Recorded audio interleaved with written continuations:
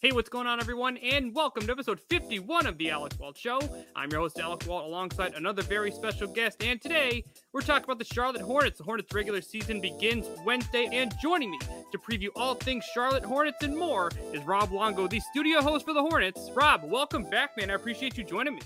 Yeah, thanks, Alec. Appreciate you having me on once again. So, the big star in Charlotte, LaMelo Ball. We talk about him all the time here on the Alec Walt Show. He was one of the best rookies, if not the best rookie in the NBA before the injury last season, and he has the chance to grow his game even further. Give me your early impressions here so far in camp and in the preseason of the star guard here for the Hornets. Yeah, so that's obviously the big question this year is LaMelo Ball going to be LaMelo Ball of last year before he hurt that wrist? And yeah, I mean, I think he is. Everything indicates that for the most part, based on what we've seen in camp, what we've seen in some preseason games. I mean, I think it was the third preseason game, I want to say, against Miami. 22 minutes in of playing time going into the fourth quarter, I think he had 18, 9, and 8 or something like that. I mean, he was on the cusp of a triple-double in a preseason game. So I think it's kind of safe to say that Melo is back, even if he was never gone to begin with. So, it's just going to be a matter of him gelling with some new pieces, which shouldn't really be much of a problem. I mean, the only big piece that is different from last year's team is Mason Plumlee joining the fold at the number 5 spot, who was acquired from the Pistons in a trade on draft night this offseason. So other than that, it's kind of the same starting 5 that he had last year. Hopefully, I'm pounding the wood if Gordon Hayward stays healthy, because I mean, he was kind of the straw that stirred the drink last year. I mean, he was the floor for the Hornets. That's something that Sam Farber, our play-by-play broadcaster, and I talk about all the time on our Hornets Hivecast on our podcast is, Gordon Hayward is the floor for this team. He is, the base model. If he is able to go out there and play all the time, then, the Hornets are going to do well. And we saw that last year. Hornets were 4 games above 500 before he got hurt. And just, of course, once again, was another kind of freak accident and freak injury for Gordon, unfortunately. But, and then, like we said, he's the floor. The floor just bottomed out, it seemed like. I mean, but LaMelo Ball, of course, is the ceiling for this team. The more playmaking abilities that he has, the better off this team's going to be. We've asked him a couple times throughout camp and everything, is the game starting to slow down for you? What's the next step? And LaMelo says that the game is starting to slow down. And we asked James Borrego, the head coach, all the time, what does LaMelo need to do this year? And he said that he needs to become more of a game manager. And I think we've seen a lot of younger players take that step the last couple of seasons. You've seen guys like Luka Doncic in Dallas. You've seen Trae Young doing it in Atlanta, especially last year in the playoffs. I mean, Trae Young really took a big step last year. So a lot of people are hoping that LaMelo Ball is going to take that extra leap in his sophomore season. So what are your expectations for LaMelo this season? Do you expect him to take that? I mean, there's no question. I think that's the expectation overall. And I think that's kind of the goal. I mean, that's the expectation is, like I said, I mean, if you're in a preseason game and you've only played 20 some minutes and you're close to a triple double. I mean, that was against the Miami Heat too. And the Heat played most of their big stars for the most part. So, I mean, it's just a good thing to see that he's able to go out and put that kind of numbers up after an offseason where there were some question marks just in terms of, his health and the personnel that was going to be coming back for the Hornets. So, I don't see there's any reason for LaMelo to take a step back. I know a lot of people talk about sophomore slumps and that sort of thing and sports just in general, but the way that LaMelo is starting to grow into his body a little bit more, he did put on some muscle in the offseason. Nice. There's no reason for him to take that extra step. So let's look at some of the other players here on this team. Obviously, you talked about LaMelo and Hayward already. I want to talk about the guy who's sandwiched in between them in the starting 5, and that's Terry Rozier. Give me your thoughts on the fact that he's still around and how these two have gelled together in the backcourt. Well, Terry, of course, is kind of the cornerstone of the team now, and that's been made apparent. I mean, he had a career year last year shooting. They gave him a contract extension. He loves Charlotte. He loves playing here. He doesn't want to leave, or, well, he wouldn't be signing that extension, of course. Yeah. So, the fact that they decided to go with Terry Rozier, I don't think that's a bad decision at all, obviously. I mean, it was a loaded backcourt, like you mentioned last year, with guys like Malik Monk and like Devontae Graham, and they just kind of, I don't want to say wore out their welcome in Charlotte, but it was just kind of apparent that the way that this team is set up right now with LaMelo Ball, he's obviously your future. I mean, keep in mind last year that LaMelo didn't even start as a rookie last year. I mean, he came off the bench for the first handful of games, and then Devontae Graham goes down with an injury, and then it was LaMelo Ball's job the rest of the way out. And it's not the fact that Devontae got beat out or anything like that. It's just, he had an injury similar to, I'm not going to compare LaMelo Ball to Tom Brady, but, Tom Brady had to get his opportunity because of an injury. And, he was kind of, history wrote itself after that. So, it's kind of the same thing for LaMelo Ball, and Devontae's obviously moved on to, I don't want to say bigger and better things in New Orleans, but I mean, he's in a starting role. That's what he wanted. Malik Monk, I think he wanted to stick around, but there was just not enough room at the end for another point guard of his caliber. So, I mean, he's going to be with the Lakers this year, and we'll see what happens with that. But, with the way that the backcourt shook out with a guy like Terry Rozier, it's kind of a no-brainer. I mean, the guy's a gamer. He only missed 3 games last year due to a bum knee a couple of times. He's been nursing an ankle injury here in camp the last couple of weeks, but his motto is, and this is what he said yesterday in his pregame availability, his availability to the media, was, if it's not broken, I'm playing. He said that the man upstairs is going to take care of him, and he fully believes that. So, Terry is, I call him Youngstown tough. He's from Youngstown, Ohio. It's a typical, steel town, former steel town, Rust Belt, as Rust Belt as it gets. I call him Youngstown tough, and that's kind of what the motto is there. And that's the nature of where he grew up. And it shows in his game. I mean, he's not afraid to go after and attack the rim or anything like that. He'll get after it. So, he's really complimentary of a guy like LaMelo Ball. I think Terry plays a lot better off the ball. We saw him at point guard a little bit last year when LaMelo Ball got hurt, and when Malik Monk was even hurt at times too. He was kind of that secondary point guard behind Devontae Graham. So, he can handle the ball. He said his natural position is point guard, but I think he's better on his catch and shoot situations rather than trying to create his own shot off the drive. So one of the new faces here in Charlotte is Kelly Oubre Jr., who you guys signed in free agency. What do you think his optimal role is? Because right now I'm looking at this depth chart. He is currently on your second unit. If he's someone who's potentially coming off your bench, that is an absolutely unbelievable addition here. Yeah, I mean, I think I look at Kelly Oubre as kind of like an insurance policy with Gordon Hayward. Good point. Because of the way that his health has been the last couple of years. And one of the things that James Borrego has talked about a couple of times already in preseason is talking about getting Gordon Hayward on some sort of load management program. I mean, he's obviously, it's really hard to play all 82 games in this league. I think one of the things that you might see this year, though, is picking some spots in the schedule to get Gordon some rest when it's allowed. I mean, obviously there's been a lot of talk the last couple of years in the NBA about, sitting players, resting players. San Antonio was always involved in those kind of situations. And, there's obviously fines and other things involved there. But, for the most part, Gordon will probably be on some sort of, I don't want to call it a minutes restriction. It might be a game restriction. I don't know if there's like a target number. It's just kind of how the season is going to go for the most part. But, expect Kelly Oubre to have a big impact. He's not going to start every game. He's going to be one of those guys that comes off the bench. And I'm really excited. I mean, when I first saw Kelly Oubre get signed, I had some mixed reactions because I just remember seeing him here last year playing for Golden State. He'll hit a 3 in a corner. He'll turn around. If it's in front of the Hornets bench, he would blow kisses to the bench. It's just that kind of swagger that Kelly plays with. And that's just the kind of person he is. So he's one of those guys where you don't want to play against him. You just despise him for the most part, but he's one of those guys that you just absolutely love to have on your team because, he is very down to earth when you're talking to him. You always hear him talking about Tsunami Poppy, and that's kind of his alter ego and all that stuff. And, he rides the wave, and it's just, everything's good. Everything's chill. So it's just kind of the swagger that he plays with. Again, one of those guys that you hate to play against, but love to have on your team. And he's been a really great teammate, it seems like, from some of the other guys. I mean, he's gelled. He says it's always a blessing to play in this city. He's one of those guys that's, new to the fold, but, you ask him, how is this? How is that? He says it's a blessing. So, he's taken it in stride. He was one of those guys that might have had some limited opportunities in free agency last year just because of the he had with Golden State.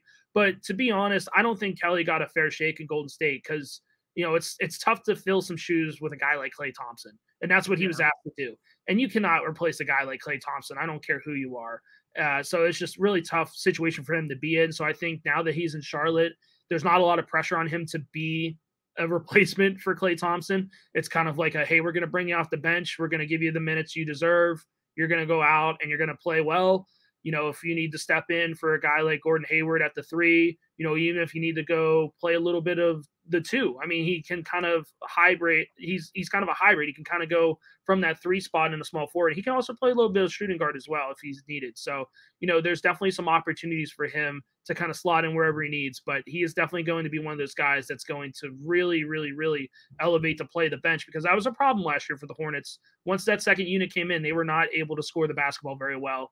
With a guy like Kelly Oubre, he brings a lot of defense, but he can bring a lot of offense as well. Yeah, you talk about that bench. You also look at the 4 position. You have Miles Bridges and PJ Washington both returning. One of them will likely come off the bench. So it looks like you guys have some options deep in your rotation this year that should help your team moving forward. One other guy you guys added, you already mentioned his name, Mason Plumlee. Talk about that addition and how you see him fitting in his first season. So it was kind of one that came out of nowhere. I mean, a lot of people knew that the 5 was going to be an emphasis this year for the Hornets. A lot of people thought it was going to come in free agency. I mean, there were a lot of viable names out there. One of them that I really liked was Nerlens Noel. Obviously, he re-upped with the Knicks, but the Mason Plumlee deal kind of came out of nowhere. It was one of those draft things where I think the Pistons, obviously with Cade Cunningham, they got the number 1 overall pick. They were in a position where they're trying to just kind of rebuild. I mean, they're trying to retool in the roster because, when Mason got there a couple of years ago in Detroit, they were kind of in win now mode. I mean, they still had Blake Griffin. They still had and Derrick Rose too. They still had some decent pieces there. So, when things weren't working out, they decided they wanted to kind of implode the team. And I think they wanted to offset that salary to somebody else. It's not really a ton of money either. I think Mason's salary is only around $8 million or so. So he's a relatively cheap option. And the Hornets were kind of the beneficiaries, because the other thing that a lot of people didn't notice in that trade was not only did the Hornets get Mason Plumlee, they also moved up in the second round. They moved up, I want to say about 18 picks to pick up JT Thor out of Auburn, who is he's kind of an under the radar guy. I mean, he only just turned 18, I think 2 weeks ago or something like that. Wow. I mean, he's still very young. He's still very raw. And he's one of those guys that you kind of stash in the second round. You make him go to the G League for a year or two, see what he's got, see if he can get some muscle. One of the things that Mitch Kupchak always talks about when he talks about power forwards and centers, guys at the bigs position in the front court, he always talks about how the younger the guys are, the more raw they are. He said that the center position is the hardest position to learn in basketball, just because there takes so much maturity to kind of develop and play against these grown men that are 7 feet tall and 300 pounds that can move like the wind. I mean, it's just kind of the nature of how the NBA is. And now, especially when you got some of these bigs out there like a Joel Embiid who can sit out on the 3-point line and shoot threes if he wants. I mean, it just makes them almost unguardable. And then you got the guys that are rim protectors like Rudy Gobert. So, the thing that the Hornets really like about Mason Plumlee is the fact that he is able to play the pick and roll position so well. He is able to screen and roll to the basket extremely well. And that's something that LaMelo Ball is really going to love. I mean, we've seen it a couple times in the preseason, but unfortunately, the thing with Mason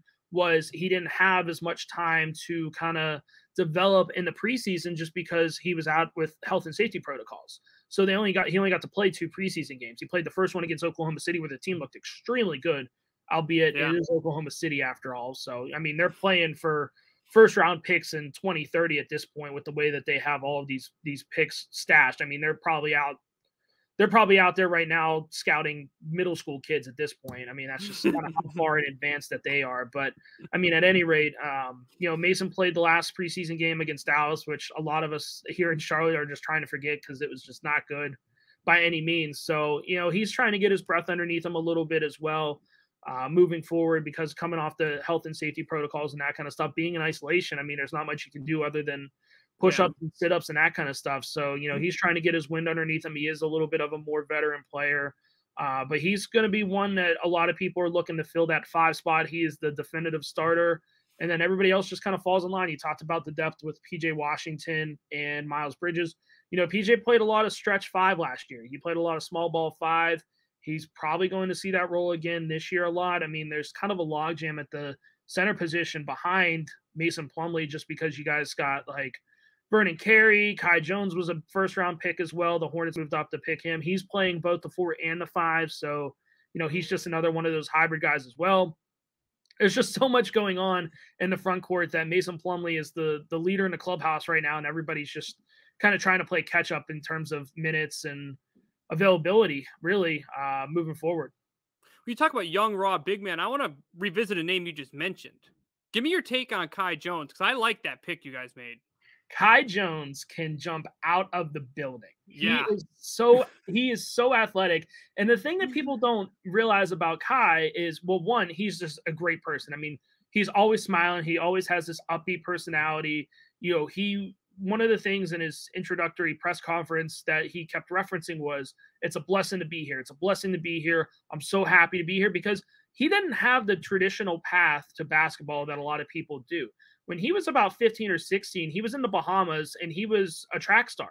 He would do all of the field events. He was doing long jump, high jump. Yeah, a lot of people don't realize this. So he is very raw. I mean, when he went to Texas, he only had, I mean, maybe 1 or 2 years of formal basketball under his belt. I mean, a lot of it was just pickup and that sort of stuff. And he ended up going to Texas. He didn't really get a fair shake, I don't think. He was kind of in a backup role there, but his athleticism got him into the first round. And a lot of people didn't expect James Bouknight to be there at number 11 for the Hornets. A lot of people did not expect him to be there. A lot of people expected him to be in the top 10. When he fell, it was kind of like, you know, Mitch Kupchak's philosophy is always best player available no matter what. And that's what happened in the 2020 draft with LaMelo Ball. I mean, obviously, you know, the way that the roster was at the time, they had Malik Monk, Devontae Graham, and they didn't really need a guy like LaMelo Ball. But when he falls to you at that number 3 position, because guys like the Warriors passed on him because they, again, you know, the Warriors couldn't really take LaMelo Ball because he's not going to replace Steph Curry. But Yeah.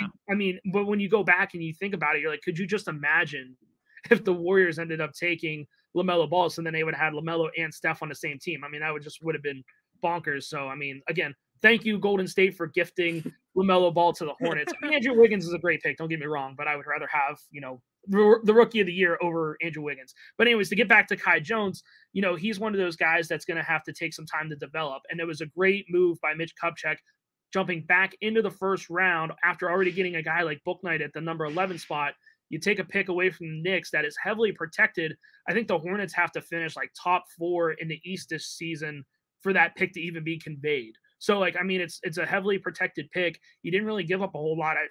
I look in New York and I was like, are you sure you guys want to make this trade? I mean, we'll take it, but yeah, it was just a little bit of a weird trade from New York standpoint. I guess they didn't like anybody at that 19 spot, and they figured we could stash this for next year to see if there's somebody else that we really like. But yeah, the Kai Jones pick is a really good one. I think it's just a matter of getting him developed. I mean, we saw a lot of flashes of his athleticism in Summer League.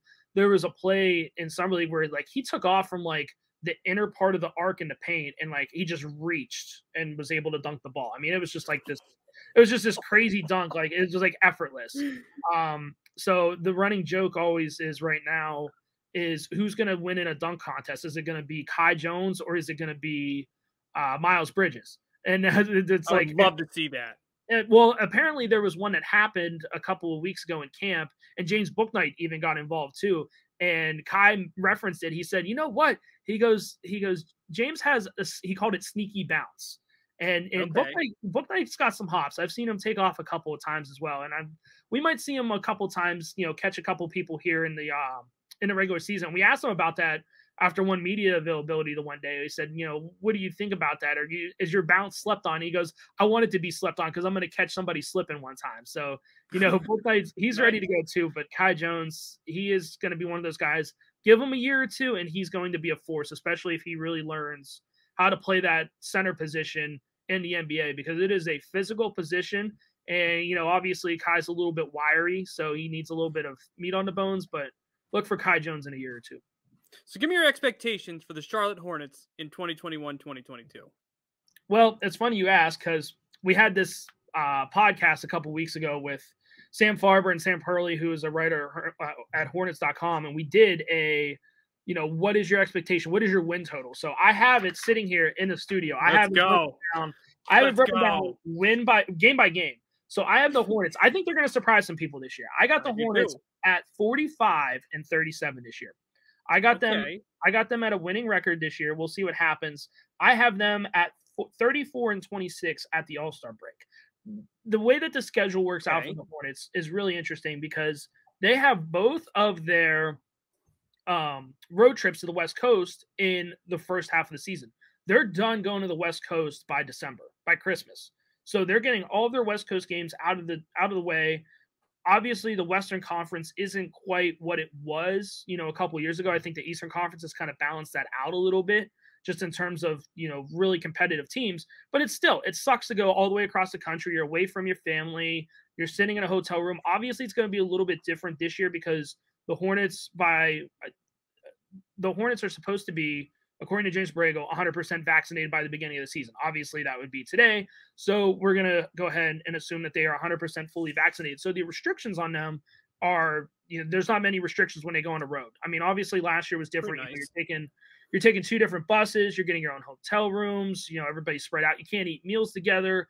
All that's different now. You can go out. You can enjoy a meal. You can bond with your teammates now. And a lot of that got lost last year. And that's something that James Borrego has mentioned time and time again about building that camaraderie. I mean, there was an instance a couple weeks ago before training camp where JB had the entire team over to his house for dinner.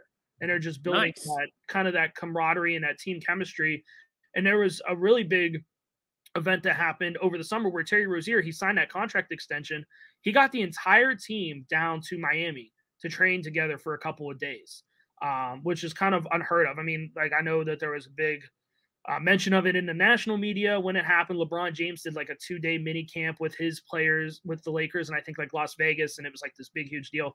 Terry Rozier got him done before that. So I like to say that Terry kind of, LeBron is mimicking Terry and doing that preseason training, I guess. That's kind of like a OTA, I guess, if you had to put it into a football term, even though it's not organized through the NBA. But in terms of expectations, I think that chemistry is going to help. I think that camaraderie is going to help when they go on the road. I got them at 45-37 this year. I think they're going to surprise a couple teams. They're going to catch a couple teams. A lot of that, though, obviously, is going to be if they can stay healthy. So, I mean, that's obviously the big question mark. I don't know where that puts them position-wise in the East. I mean, the East is going to be tough this year. With teams like Milwaukee, even without Kyrie, the Nets are still going to be the perennial favorite. A lot of people are really high on the Hawks, which I think are going to be really solid with Nate McMillan having a full season at head coach. I'm not entirely sold on the Heat. I know a lot of people are. I just don't know how that's going to work, especially with Chicago, too. Chicago, I think, are, I don't want to call them paper tigers right now, but I just don't know how some of those guys like LaMarcus Aldridge is just going to kind of fit in with that system that they have there. They're really big up front, which is going to be interesting, and it's going to pose a lot of problems for the Hornets. But, in general, I just don't know how those guys are going to mesh well. But, that's why we play the games. Yeah. All right, Rob, before I let you go, man, how can our listeners here keep in touch with you on social media and listen to you when you're talking Hornets? Yeah, for sure. So obviously you can give me a follow on Twitter at Rob_Longo. In terms of, some stuff, you want some daily podcast action, we have the Hornets Hivecast, which is a daily podcast. Really big guests on it this past week.